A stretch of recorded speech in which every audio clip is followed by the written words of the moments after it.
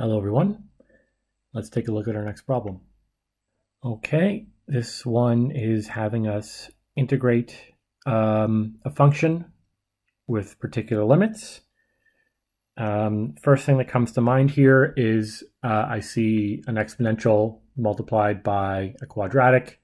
I know how to integrate one and differentiate the other, so integration by parts might become useful.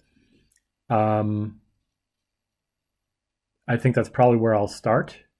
So x squared e to the x dx. Whenever you see a product of functions, one you can integrate, one you can differentiate, and you're trying to integrate the whole thing, integration by parts is probably one way to go, at least a place to start.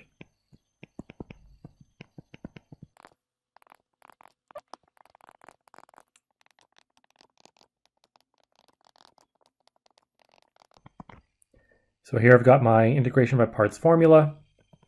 I'll just go ahead and do my substitutions and see what I get out of this.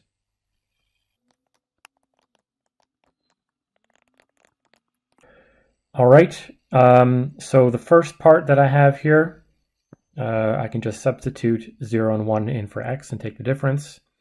And I'm left with another integral where, again, I'm just going to do everything by parts.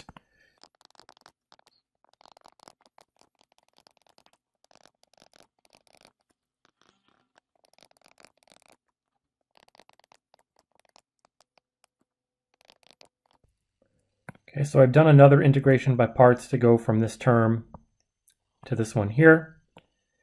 And I'm left with an integral now that I can just do directly. We know how to integrate the exponential of x. And I'll go ahead and make all of my substitutions for terms here.